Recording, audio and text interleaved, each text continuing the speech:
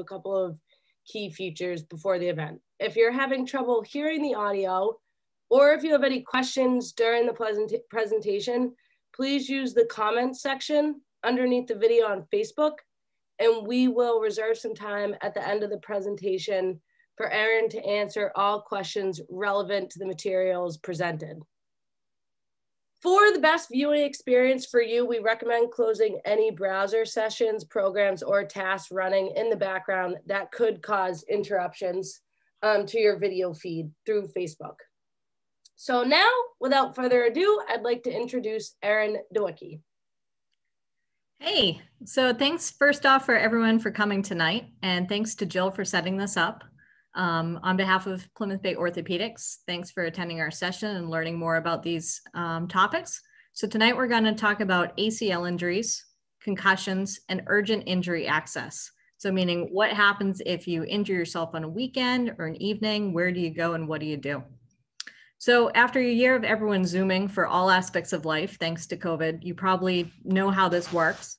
But you do have the option, you can either make the slides big and look at that primarily, or you can make my face big.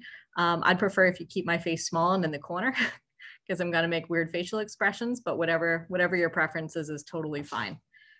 This topic is for you. So this is geared towards non-medical people who don't have a lot of experience with these types of injuries, to give kind of easy to understand information about what to do if you experience one of these injuries and where to go. I'm going to try and use really basic terminology and avoid using big medical terms, but if I slip, and I probably will, just feel free to put a comment in the chat box and Jill can shoot me a text and I can clarify what we're talking about. This talk is really to help parents, athletes, and non-medical people understand these conditions a bit better, and I hope we're successful. So first, a little bit of background about me and why am I qualified to talk to you about these topics? So I started out my medical journey as an EMT, doing emergency medicine in the South Coast, Massachusetts region. I went to undergrad at Providence College in Rhode Island, where I studied pre-med. I played Division I soccer for Providence College women's soccer. And then I spent my junior year abroad at the University of Glasgow and played soccer over there. We won a British championship, which was the highlight of my soccer playing career. I went to the Medical University of South Carolina for my master's, where I studied in the physician assistant program. And after I came back, I was still a little bit crazy and I hadn't quite gotten the athletic bug out of my my sleeves. So I was an athlete member of the United States Skeleton and Bobsled Foundation, where I participated in skeleton.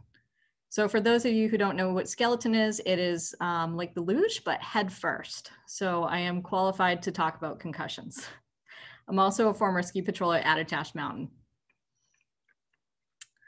So the previous slide is to prove to my children that I used to be cool and I did things other than dispense snacks and drive them places. But now I have two beautiful children, Ellie and Maggie. So Ellie's my oldest, Maggie's my youngest.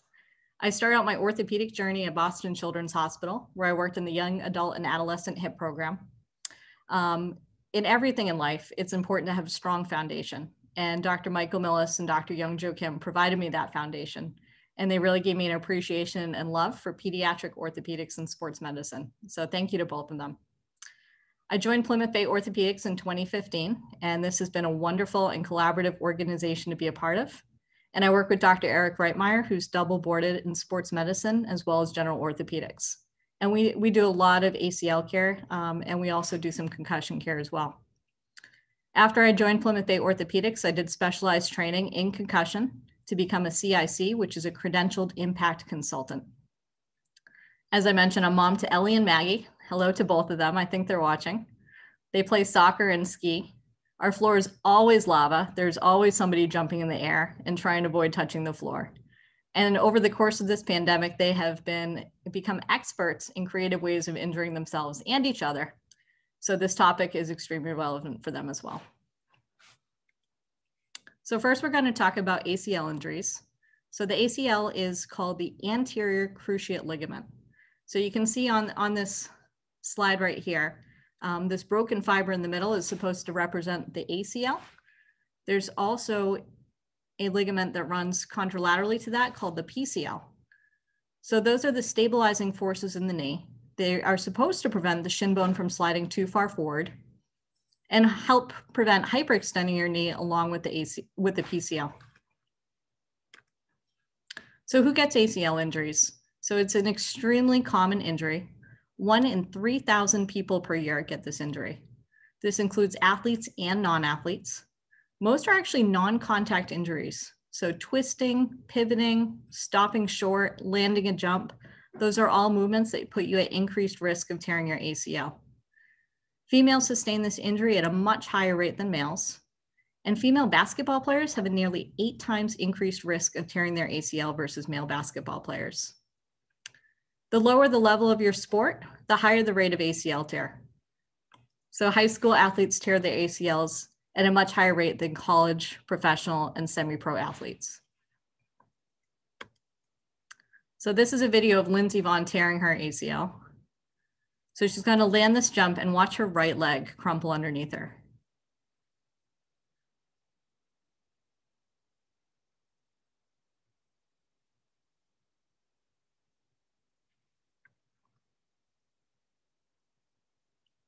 Second time, just in case you missed it the first time. So this was an interesting study I found. So this study looked at 300 indoor soccer games during a 7-week period. And over that time, there were 10 ACL tears. Females were 8 out of 10 of those ACL tears. So there's a knee injury rate of 0.87 ACL tears per 100 player hours. And I found this extremely interesting because I'm currently playing in a women's soccer league. And this women's soccer league has a lot of games at all levels that play multiple times per week. So the question becomes, is it a combination of cleats? Is it surface type? What's creating this high rate of injury? And that's something that's still being studied and people are still trying to find out. So how do you know it's torn? So a lot of athletes come to us after a knee injury and they say that they felt a popping sensation in their knee. Many of them have sudden swelling, as well as a feeling that their knee is not going to hold their weight and give out on them. They're often carried off to the sidelines by their teammates or coaches. If it's a high school game and there's an athletic trainer available, they may perform a sideline anterior drawer test. And if there's laxity, oftentimes they will tell the athlete that, hey, we're concerned that you may have torn your ACL, you need to see orthopedics. So what should you do next? So the name of the game is RICE. So rest, ice, compression, and elevation. Your goal is to minimize the amount of swelling in the joint and maintain your range of motion. We recommend getting off of your knee, limiting your activity and walking. If you have access to crutches or can borrow some, do it. Try and get your pressure off of that knee. Call your primary care and try and get a referral to see an orthopedist as soon as possible. A lot of people ask, should I go to the ER? You really don't need to unless your pain is out of control and your Tylenol, Motrin, ice are not taking care of it, in which case the ER can be useful. The ER is also useful if you're worried you broke something. A common misconception is some people think if they go to the emergency room, they'll get a faster MRI. And unfortunately, that's not the case. So MRIs are very rarely considered emergent, and they typically need to be ordered by an orthopedist or your primary care provider. So when you come to see us, first, if you haven't had them already, we'll get some x-rays. We'll make sure you haven't broken anything. We'll look at growth plates if you're a kid and you're still growing to make sure that there's no growth plate injuries. And we'll perform a physical exam. We perform specialized tests to assess for possible meniscus tear, ACL tear, PCL tear, and based on our clinical suspicion from looking at your knee, we'll order more testing. In many cases, that's an MRI. And the MRI will show us soft tissues in your knee, such as the meniscus, the ACL, the PCL, and it will tell us if anything's torn or damaged. Oftentimes, we'll also initiate physical therapy right off the bat, because that will help regain your range of motion and get down the swelling to make surgery, if you need it, a more successful outcome. And this is a picture of an MRI scanner. So you'll see the holder that the patient's leg goes in, and you slide in. If you've never had an MRI, it doesn't hurt. There's no radiation. It sounds like really loud banging, and it takes about 20 to 25 minutes on average. So to operate or not. So for most of our young athletes who are planning to returning to sports, they do opt to have surgery. For some of our older athletes or wannabe athletes or former athletes, they often try to treat this non-operatively, which is totally appropriate. So if you treat this non-operatively, we usually start with bracing and physical therapy.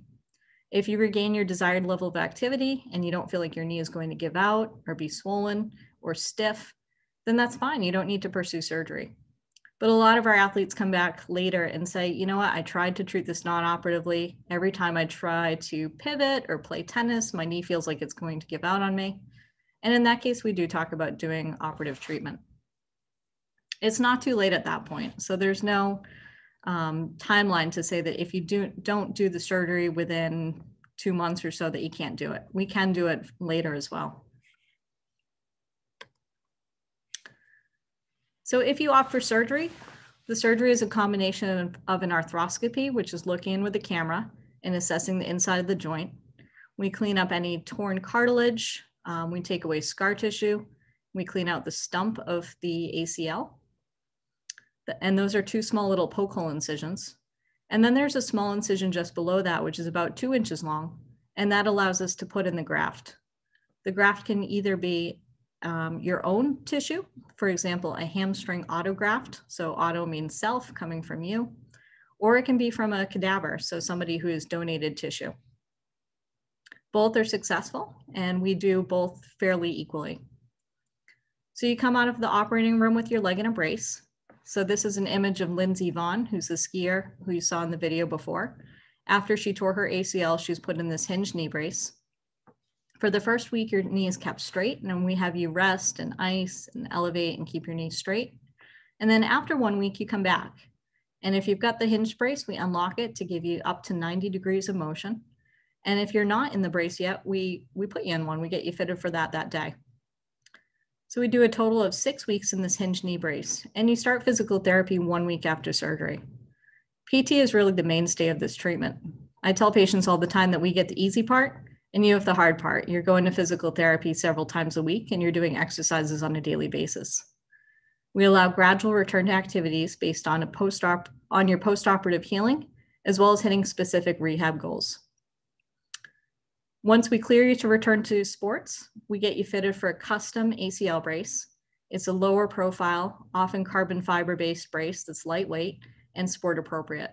And that just allows you greater lateral stability when you return to your sports.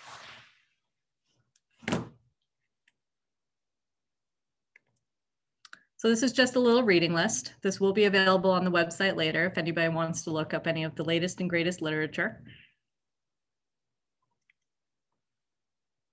And now we'll have a brief intermission.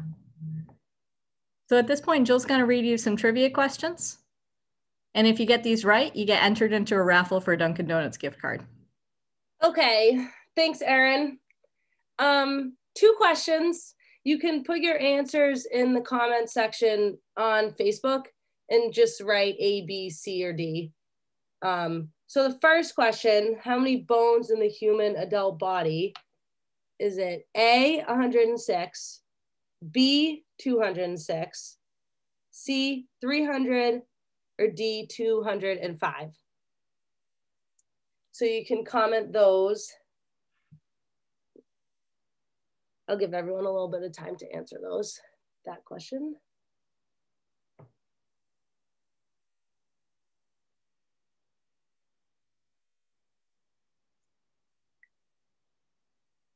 Okay, answers are coming in. You guys are doing great. Okay, so the second question is, in the Middle Ages, what were bandages soaked in on the battlefield to create a splint for broken bones? A, cement, B, sugar water, C, horse blood, or D, ale?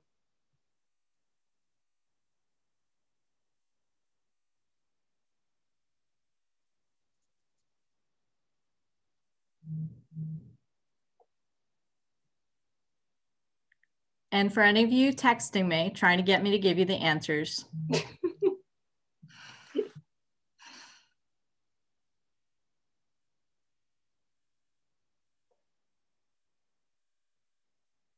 In other news, the picture on here is a picture of my 4-year-old who got to the top of a chairlift and decided she needed a 15-minute nap before skiing again.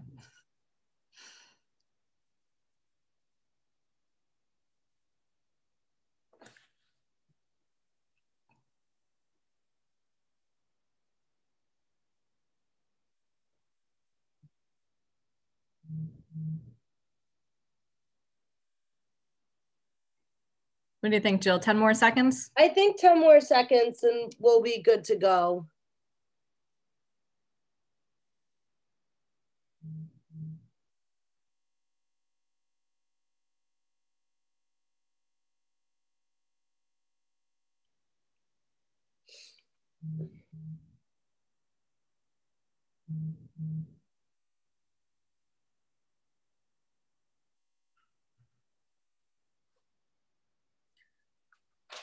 Also, special thanks to Alan Doucette. He's our practice manager. He told me how to make the lighting in here so nobody could tell I had my second COVID shot yesterday and I'm super clammy.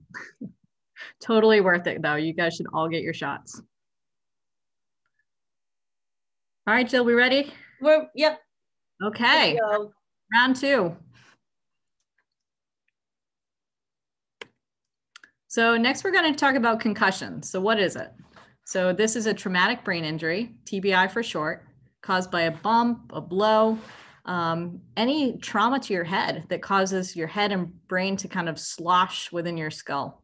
So the sudden movement causes the brain to bounce or twist in the skull, and it actually creates a chemical change in the brain. Sometimes these, so, you know, medical terms, and I know I'm trying to stay away from this, it's called a diffuse axonal injury. So these little axons, these little fibers in your brain actually get stretched. And if you get imaging, it actually shows light up changes on your brain after this injury. So this was actually pretty stunning to me. So almost 500,000 kids are treated in the emergency departments every year for concussions. That's a lot. I know for any of you guys who played youth soccer in the 80s or 90s, we used to do heading drills with these really hard plastic balls. And by the end of practice, you'd have a little bit of a headache. And back then you're like, oh, whatever, you know, my brain will get tougher. And now we know we're actually causing our youth minor concussions. So we don't do this anymore. So who's at risk? So the 3 sports with highest concussion rates were boys football, understandably, girls soccer, and boys ice hockey. In the community, we see a lot of work-related concussions, motor vehicle accidents, slips, and falls. It doesn't actually take that much impact to create a minor concussion. And there's various levels of severity and various forms of treatment depending on how bad your symptoms are. So symptoms of concussion. So this is a great website, by the way. It's cdc.gov/concussion. There's a ton of resources. There's printouts, there's training for our community members, teachers, coaches, really anyone who's interested. A lot of the state youth organizations, including MIAA, which is the Massachusetts Interscholastic Association, they have great resources and they offer training, which is often free throughout the year for anyone involved in youth sports. So the symptoms include headache, dizziness, blurred vision, fogginess or difficulty thinking clearly, and sensitivity to noise and light. You don't have to have all of these symptoms to have a concussion. It may just be 1 or 2. So the big, the big trend in youth sports is to get coaches and parents trained in evaluating, doing a sideline quick evaluation for concussion. So they offer these little sideline concussion evaluation tools, including these little cards that coaches can keep in their pocket. But the mainstay of this is when in doubt, pull them out. You know, if you see an athlete who's taken a pretty big hit to the head, even if they're not endorsing symptoms, use your best judgment, pull them out of the game, let them rest, evaluate them briefly on the sideline before you make a decision to return them to play. So as I mentioned before, I'm a CIC consultant, which means I've done specialized training in concussion evaluation and treatment. So Impact offers a program where you can actually now email links to youth sports programs called a baseline test. So a lot of the high schools do this already, but for kids in the younger levels or club type sports, you can actually do this as part of your preseason evaluation. You can have all your athletes do baseline testing That way, if they do have an injury later on in the season, this is accessible by anybody who's a CIC consultant. So if you have your injury in another state and you saw somebody, they can access this. This is a nationwide program. After you've done the baseline test, if you have a concussion and you contact a CIC program, then we would do a post-injury test. So similarly, we typically email it to your house. We have you do it before you come in for the evaluation.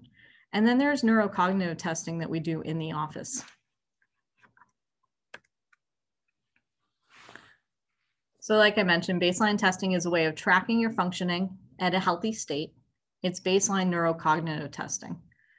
We have pediatric certification in our office. So the normal impact test is standardized for ages 12 and over, and the pediatric certification is for anyone 12 and under. It's kind of a fun test to take. So it measures reaction time, memory, processing speed, word memory. So God forbid you have a concussion and you contact a CIC specialist.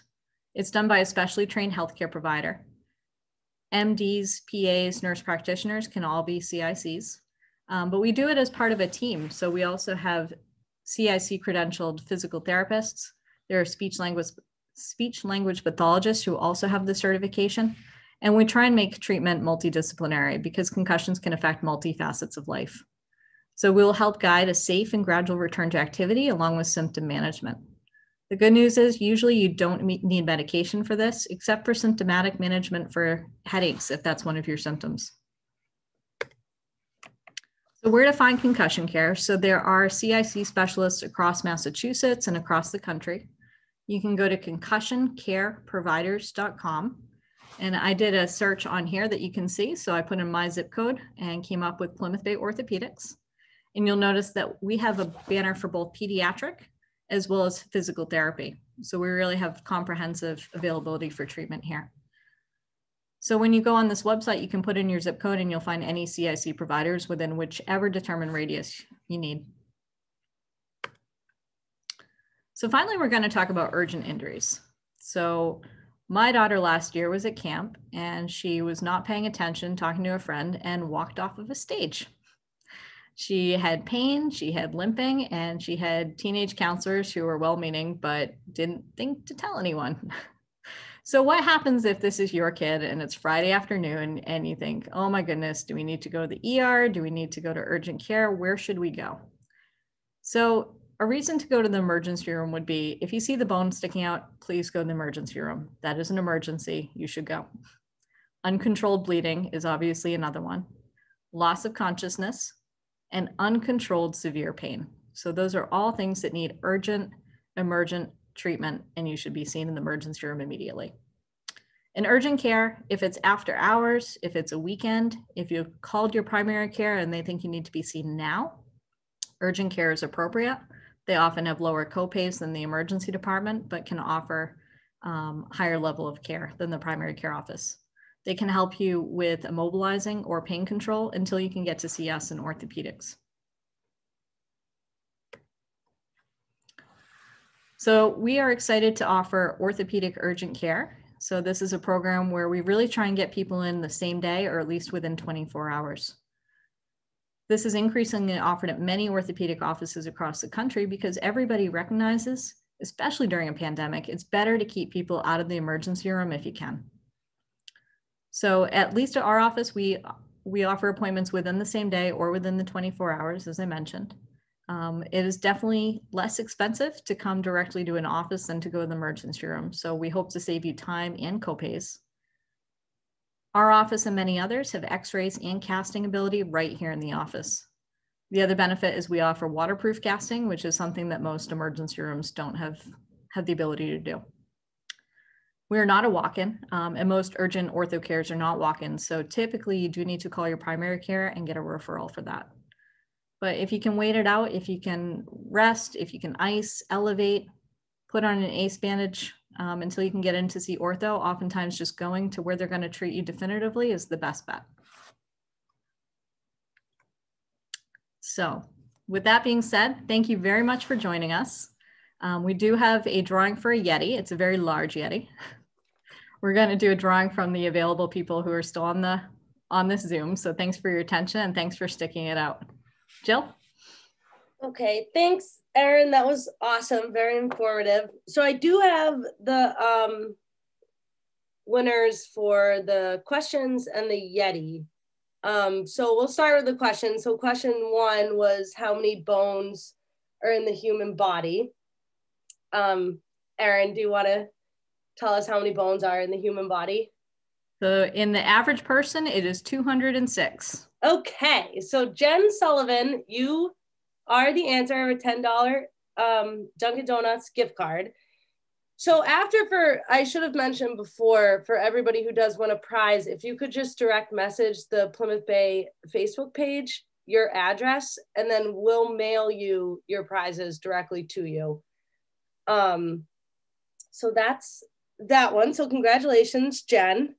So question number 2 was, what do bandages get soaked in the medieval ages on the battlefield?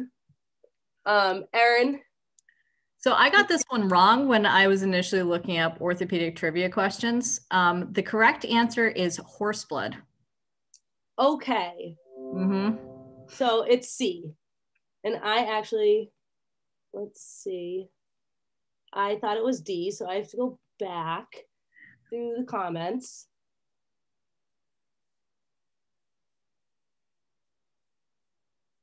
So while I'm trying to find the winner of number 2, I will give the winner of the Yeti, which is, so the Yeti, Hayden Bagnall Petite. I believe that's how you say your last name. So Hayden, you are the winner of the Yeti. If you could please, again, DM your address to the PBOA Facebook page, that would be great. And number 2, the question for the person who has the correct answer for number 2 is Jenna Janinsky. So if you could please also do the same, message your address to the Plymouth Bay Facebook page, that would be awesome. And that's it. So those are our winners. Yay, congratulations everyone. Thanks for coming tonight. So thank you everybody. And if you do have any questions for Erin, you can message the Facebook page, or you can also go on the PBOA website, and in the contact us field, you can submit your questions that'll be directed to me, and then I can direct them to Erin. So we do have a couple questions, Erin. We do have one question if you want to answer it. It's, what's the best way to find a CIC? Yep, so that's that concussioncareproviders.com. And then you put in your zip code and it'll come up with anybody who has that certification near your zip code. Okay, great. Okay, I think that does it tonight. Thank you everybody for joining us. And be sure to keep an eye out for more PBOA speaker sessions that do go on throughout the month and the year. So thank you. Bye guys, have a great night.